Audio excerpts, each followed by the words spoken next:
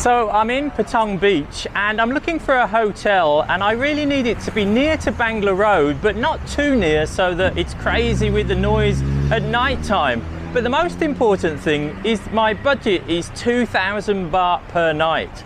And this hotel may be going to fit the bill because I've paid 1,999 baht for one night at the Marina Phuket Hotel. Let's see what it's like. So 1,999 baht per night, and actually depending on exactly when you go, what day, what month, you might even find it cheaper than that. Anyway, nice quick check-in, then up to the room in the lift. It's a key card to get in, and you also put the key card to operate the electricity. Switches there at the door, and then walking into the room. Well, it's quite a modern hotel, although you probably can see a little bit of wear and tear around the place. Could do with a bit of an update. But I'm looking straight out to the balcony, and there is a big market opposite to get the location, and you can hear the noise from outside, so the double glazing definitely does its job because inside the room is nice and quiet. The air conditioning is in the ceiling. That was quiet, that was cold, that was efficient. Operated from the switch on the wall. I prefer it like that, it's easier for my simple mind to follow. Next to the bed you've got switches and plugs. You've also got a torch for use in emergency situations. Probably think that you should never need that, but it's still nice to have. And the standard safe, but this time it's in a nice white colour. And then room for about 4 or 5 wooden hangers in there. On the wall you can see a nice flat screen TV. You can see the tea and coffee making and a couple of bottles of water there as well. The bed was nice and comfortable. Just again looks like good quality linen, but maybe not top quality linen. That's just to my eyes. See what you think. You've got this rather nice nautical theme running through the room. It's a bit like being in an aquarium. A sofa to sit on, which I do find useful as well. Just gives you the opportunity to spread out a little bit. Bed lamp next to the bed, 2 pillows and 2 smaller pillows, and you can just about see the bathroom through the window coming into view. What's in the fridge? Well, a bit disappointing because it's got a glass front door, so you can see there's nothing in there until I stick in the 2 bottles of water. There is an extensive room service menu. I didn't use it, but it's there if you need it. And as I say, a little bit tired, some of the fittings. Really could do with a little bit of a refurb to bring it bang up to date. A few knocks and scratches, but if that doesn't worry you, it works perfectly well. Into the bathroom, that's a nice style. I like the squareness of some of the fittings, and the black and marble colours does give it a classy look. We've got the bum gun there. We've also got a shower, but the shower is over the bath, and I don't really like a shower over the bath at my old age. And another reason why I don't like it so much is that even if you close the glass door, there was water going onto the floor, so I did manage to flood the bathroom every time I had a shower. You have got a view into the bedroom. It seems to be the case in many hotels now, and a modesty curtain. A couple of bottles there of shower gel and shampoo branded up. It's a very pleasant look. The tiling is very nice. It is quite modern. But I don't like that shower arrangement with a glass door over a bath and having to step in and out. That's my preference. I don't know what anyone else thinks about that. I prefer a walk-in shower.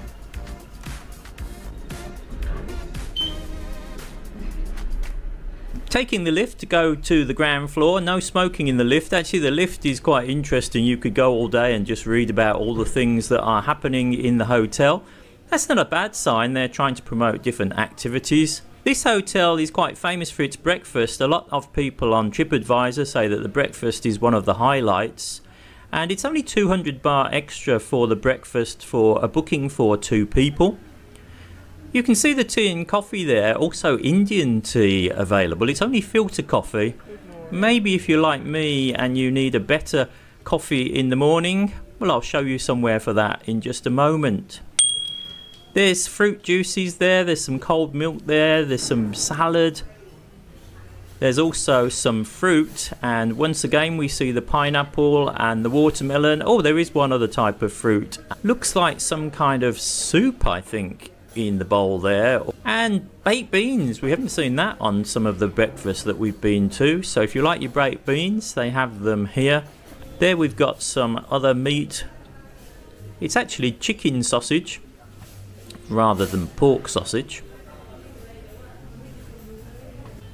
There's even a noodle stand that you can have with your breakfast, and you can see someone preparing the noodles right there. I didn't try that, but it all looks good. Maybe I'll have to come back for lunch one day, but not for my breakfast today, thank you very much. And there's some French toast there, I think that's what it is. I do like a restaurant that has different types of bread that you can actually carve by yourself, and the pastries were high quality as well. You'll not be surprised that I tried one or two of those. Standard bread and toast are available, croissants, jams and marmalades. Here is actually some Indian curry. There were quite a few people from the Indian subcontinent in this hotel, and believe it or not, I did try a bit of chicken madras and rice at breakfast time, despite what I've said about liking my traditional breakfast. There's some yogurt in the bowl there, and there's also some cereal. And here is the egg station behind the glass there. Staff were very friendly, good fun, and prepared some excellent food. You can have eggs any which way you like it, and they'll make sure it's cooked exactly to perfection. It's good. A lot of people on the TripAdvisor have said how friendly the staff are, and both those at reception and those in the kitchen, I agree, they certainly are very helpful, and many times they have a nice smile for you. Not a complaint about the hotel, but some woman stole my toast after I cooked it, and then when I challenged her about stealing my toast, she picked it up in her hand and offered it to me back. But I thought, no, let her keep it. I'll cook myself some more. Outside of breakfast, there are a couple of computers that you can use. I need some real coffee, not that filtered coffee. And inside the hotel is the Submarine Cafe, and inside there you can get latte, cappuccino, americano, all the normal hot coffee that you would expect. And indeed the hot cappuccino, only 69 baht. It's not a ridiculous amount of money, is it? A nautical theme right through to the portholes in the Submarine Cafe. And outside I like to check on accessibility. There's quite a narrow ramp there, but a slightly wider one I think, and a bit more gradual outside, so those with accessibility worries, certainly there's ramps about the place. I mentioned the Siladon Spa because it's a place that I know from Pattaya and Bangkok. I think they also have a branch in northern Thailand, and they have a branch here, and I did take a massage there, and the quality is very high. It's proper genuine massage. Downstairs, 2 parking spaces allocated again for those with accessibility issues, and a lift from the upstairs. Plenty of car parking, plenty of bike parking available as well. On the 9th floor you can see Body Fit. They obviously had me in mind when they named their gymnasium or exercise room. Wasn't anyone in there when I went, but you can see it's cool, air conditioned. There's quite a lot of machinery in a relatively small space, and some space hoppers around the outside. Also on the rooftop you have the swimming pool, and there's a bit of a restaurant and bar. They have special events, parties and things on the rooftop at the bar, and you can see we've got a little bit of sunshine, although the weather was changeable. Plenty of places to lounge around, literally. Very few people, and a very nice swimming pool. It did have a good view, and there's a bar there that you can get beer, drinks, soft drinks. 1.2 meters helpfully put for the depth of the swimming pool. Some of the lounges actually in the swimming pool itself. That always cools you down and looks good. A little bit of safety equipment there, some nice bright orange towels to match with the bean bags or seats that you can sit on. So again, it's quite trendy, it's quite fashionable, albeit it looks like it's a few years old now. The pool being on the rooftop with the view, it's quite dramatic, and you can see that the rain is coming over as I'm filming this. That's probably on Bangla Road. It's raining at the moment, which is actually about 10-15 minutes away from here. I chose this hotel because it's close enough to get to Bangla Road and Patong Beach, but far enough away to be a little bit quieter. So it's time to check out. What else can I tell you about this hotel? Well, they do say that they are welcome to take joiners into this hotel, but they have this strange policy, I think, which is if you book as one person for the room and somebody comes to join you, there's no charge whatsoever. But if you book the room for 2 people, and there's only one of you, and someone joins you, then you have to pay 500 baht. So top tip there, if that's what you want to do, make sure you book in as a single person and then no charge. Last night I went into Bangla Road and I used a taxi I booked with Bolt.